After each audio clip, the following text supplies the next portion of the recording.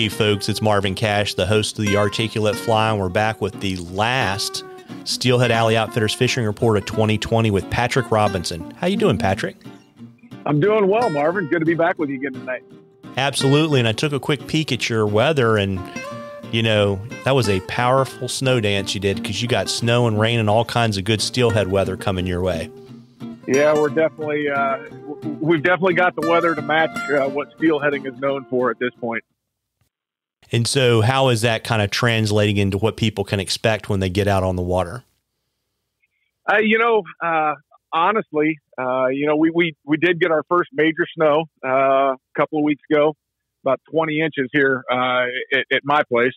And but that was really the only major snow we've had. All of that snow has now melted over the last couple of weeks.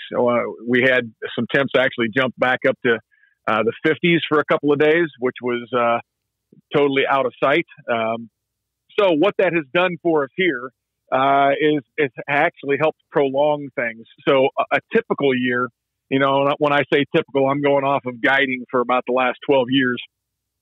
You know, typically we get up to around Christmas, New Year's, and it's pretty much just about a done deal. You know, we start producing ice on an average year, mid to late December. And by about the beginning of the year, oftentimes we're iced up and the game's over. Right now, to be quite honest with you, today's the 14th. We're the middle of the month. And, we've still had fairly mild temperatures. I mean, we haven't had a whole lot of below freezing temperatures. And so if we keep this weather trend, we could be fishing all the way into the new year. Last year was unprecedented for us.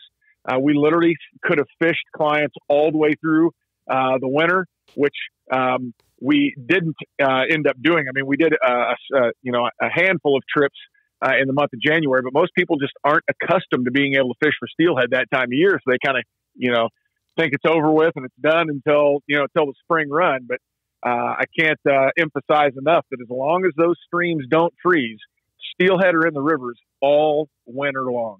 So as long as those waters are flowing, we can fish.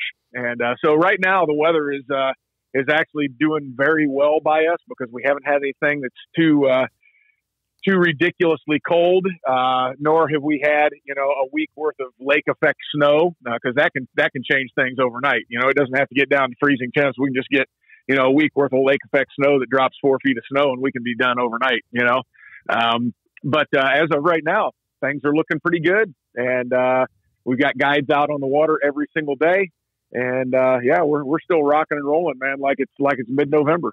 Yeah, that's really neat. And so to kind of help folks understand, are the steelhead moving more towards their wintering holes, or are you still getting like fresh pushes of water that you're getting fresh fish still coming in from the lake? Yeah, so anytime you get a push of water, which obviously the later we get into the season, diminishes simply because rain turns to snow. And snow doesn't bring a push of water, right? But if we do get a push of water, so we just had this 20 inches of wet snow, and then turn around in the next few days following that, we had 40 degree, even up into the 50s. If you have a rapid melt, obviously that's going to bring a push of water as all of that snow melts off quickly. So at any point that you get a push of water, there are going to be fish that are going to push in. Sometimes people miss out on some of the best fish of the spring because they think that they need to wait until April to try and fish for steelhead. And they think that's when the fish are going to come in. What they don't realize is the first major, big snow melts and things that we had that bust up the ice typically on a typical year in the rivers actually brought, huge pushes of fish in. And by the time people actually get out on the streams, some of the best fish have already come and gone. So, yes, we will continue to get pushes of fish. They may not be as big a push of fish as you get early in the seasons, but we're definitely going to have fresh fish coming into the system. And as the water temperatures do drop, the fish are going to transition to more of the wintering holes, the deeper slots and that kind of thing. And so that is, as our water temps are dropping, I think last night we were down right around freezing, hovering a little bit above. So as those water temperatures get down closer to the freezing mark, you're definitely going to want to make sure that you're looking for them in the deepest spots. And if we get the warm ups like we did last week, 50-degree temps, the water temps, especially if you got sun, water temps are going to change quick. If you got sun on the water, water temps can jump up 3, 4, 5, 6 degrees in a day if you've got the right conditions, and that can make a huge difference in the habits of those fish. But yeah, as the water's cool, watch for them to be moving into those deeper slots. Got it. And we've got a question from Alex for you, Patrick. He wanted to know your suggestions on leader setups for indicator rigs. Gotcha. Well, I can hit you with a response on that in two forms. The easiest way to do it is to jump out there and grab yourself a prepackaged leader from your local fly shop. Support small business. We're all about supporting small business, especially during the holidays. And so you can buy yourself those prepackaged leaders. Our recommendation to you would, most shops are going to carry that 7.5 foot 2X leader. So that will work just fine. What's even better is going to be about a 9.5 foot 2X leader. And now if you are looking for something a little bit more, custom built, what I always run or ran as I guided clients was some handmade leaders, and I would use Maxima to build my leaders. And what I would use is a 20, 15, 12 formula. So I would go 4 feet of 20, 3 feet of 15, and 2 feet of 12. So do the math there real quick. 4, 3, 2. You got a 9 foot leader, right? And then from the 12 foot butt section or the 12 foot terminal end, not 12 foot, 12 pound terminal end of that leader, that's where I would tie on my tippet. So I would go with about a foot of typically 2X or 3X, depending on what the current river conditions are. And then at that point, I would tie on the first fly, and then the junction knot between that 12 pound and that 2 or 3X. Above that knot is where the split shot would go, right? And then I would drop another foot or so of tippet off of the first fly, off the bend of the hook to a secondary fly, and then throw your indicator up the line, or up the leader, or wherever it seems to work for you. Now, some steelhead guides and steelhead fishermen like to throw a barrel swivel in there somewhere. I just never got accustomed to doing that, but I know a lot of guys do like to run the barrel swivels in there for different reasons. Kind of a side note, I tell guys all the time, there's no right or wrong way to do it. There's only what works for you, right? So find out what works for you and roll with it. There's, as the old saying goes, there's, 100 ways to skin a cat, right?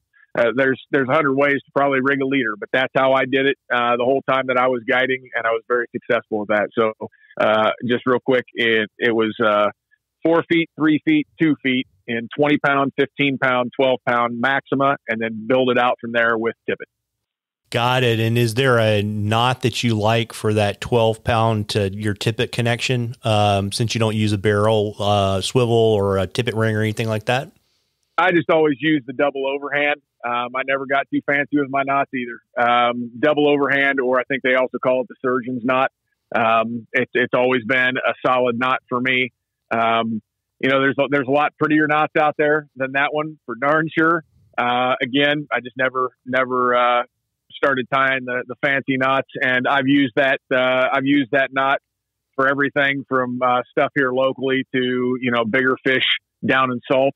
Chasing permit and tarpon, and it's always done well by me. So that's what I typically use.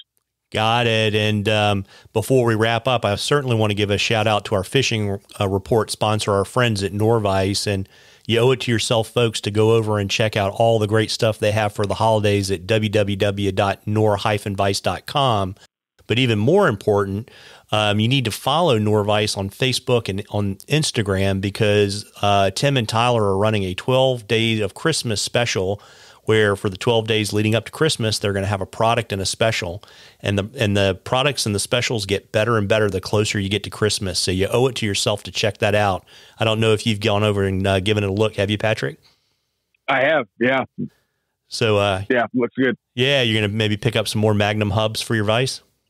Yeah. I actually just got a shipment, with some new Magnums for the new, Legacy C that I got. So I'm ready to go on that. I did see in their 12 days of Christmas, they've got some, table clamps, which if anybody was following my social media, my, the new Legacy is going to be used in my travel kit. Either that or I'm going to swap it out and put the C on my granite base and take my old Norvise and make that my travel kit. Either way, though, I did see that they had those table clamps, which allows you to travel even lighter. And so that's something that I'm eyeballing in that 12 days of Christmas. So yeah, definitely go check it out and see what all they've got going on.